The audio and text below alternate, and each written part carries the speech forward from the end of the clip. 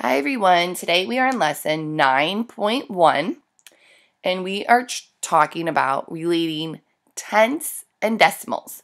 The essential question asks, how can you record tenths as fractions and decimals? Well, we've done fractions already in previous lessons, so now we are just taking that and learning about decimals. So let's get started. Let's pull out the question. The question says, Ty is reading a book about metamorphic rocks. He has read 7/10 of the book. What decimal describes the part of the book Ty has read? Let me underline the important information. So first, let's underline the question.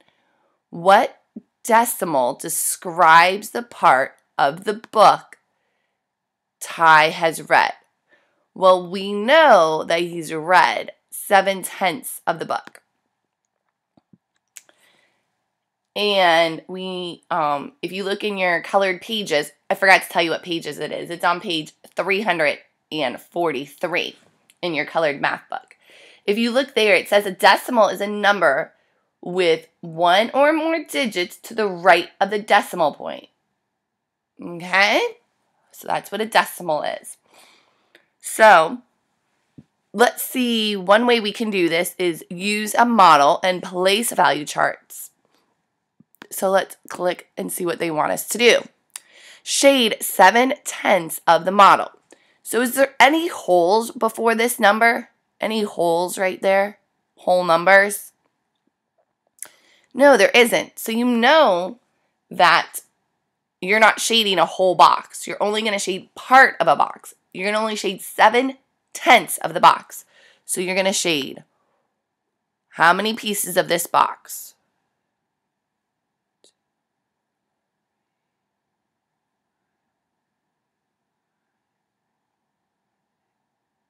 If you said you're going to shade 7 pieces of this box, you are correct. We got that from right there. 7 pieces are shaded out of the 10 pieces the box is split into. Okay, now we want to, the model is divided into 10 equal parts. Each part represents 1/10. And we had to shade in 7 of those. So now we're going to write it as a fraction. 7/10.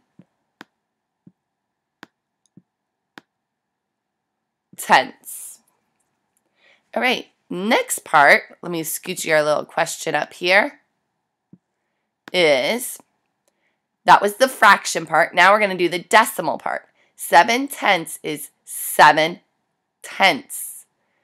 THS. If you notice, THS comes after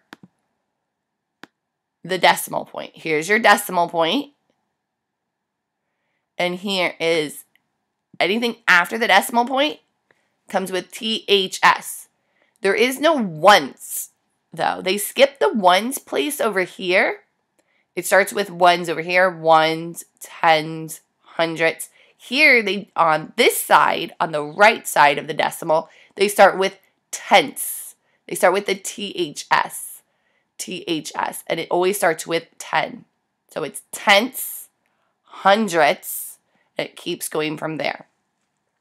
So how many whole pieces do we have here? Do we have any whole pieces? No. So we have 0. How many tenths do we have? 7. Perfect. Now they want us to write it as the decimal. So it's 0.7. 0.7. So what you say, if there is a whole number here, you would say and for the decimal. But since there's not a whole number here, how you would just read this is 7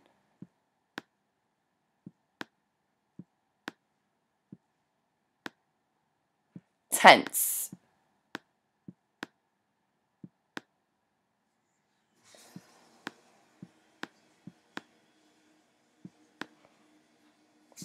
All right, 7/10 is how you would say that and how you would write it.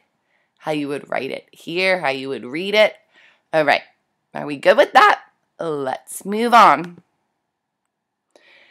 Another way to do this is to look at a number line or to use a number line. So, same question. So I'm just going to kind of leave it right up here for you. Label the number line with decimals that are equivalent to the fractions. Locate the point 7/10. Well, if you notice these decimals, they go right with that. They just put a point and then a 2. So this would be a 0, there's no holes, a point, and then a 3. 0, point, and a 4. I hope your writing is much neater than mine. 0.5. 0.6. Oh, that 5 looks like a 6. 0.7. 0.8. 0.9. And then now it becomes a whole number. 10/10 would be 1 whole. All right.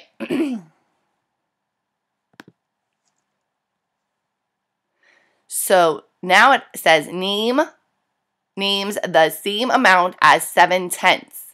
What names the same amount as 7/10?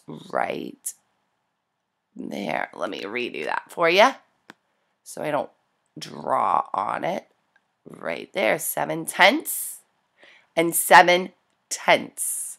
So 0.7. 7/10. All right, let's do it real quick with one more. So it says Tara rode her bicycle 1 and 6/10 miles. What decimal describes how far she rode her bicycle? Use a model and place value chart. So first we're going to do it as a fraction. Here she does ride her bike more than 1. In the last problem, he didn't read a whole book. So remember, that's why we only shaded in just the partial amount, because he didn't read that whole book. Or he didn't read another whole book. He didn't read any whole books. Here she has rode her bicycle whole mile. 1 whole mile plus a little extra. So we're going to have to shade in this whole thing for the 1.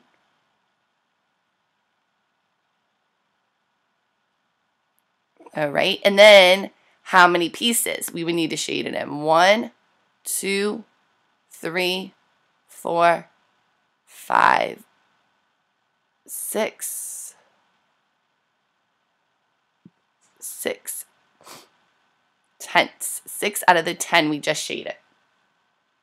And we would write that as a fraction. We would write 1 and 6/10.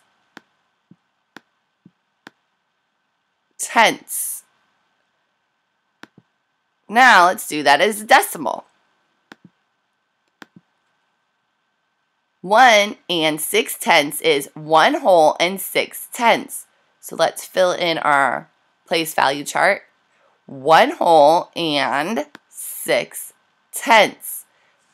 1 and, we say for the decimal, 6/10 with a THS at the end.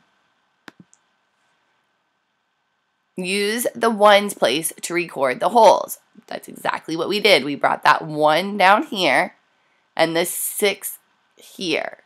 We don't do anything with the 10. We just know it's 6/10.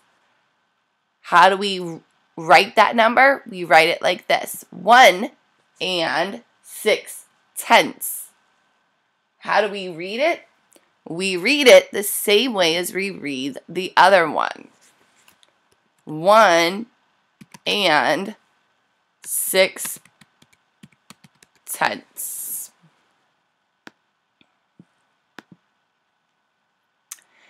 All right, so what did we learn today? Let's go back and see if we can answer our question. Relate tenths and decimals. How can you record tenths as fractions and decimals? Well, we did both of those. Here's our fraction. We drew it out and we related it to our decimal. And we also did it on a number line. We related the fraction to the decimal. And we also did it again with a whole number as a mixed number, I should say, a whole and fractions. It's called a mixed number. And then we change that mixed number into a decimal. So I hope that helps. If you have any questions, let me know. Bye, everyone.